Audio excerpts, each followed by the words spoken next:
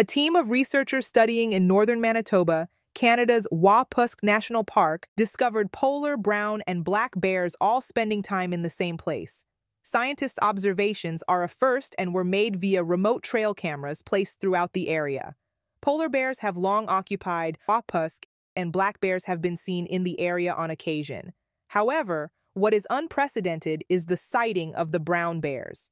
The scientists believe that what they are seeing in Wapusk is consistent with how they expect carnivore populations in northern regions to respond to climate change.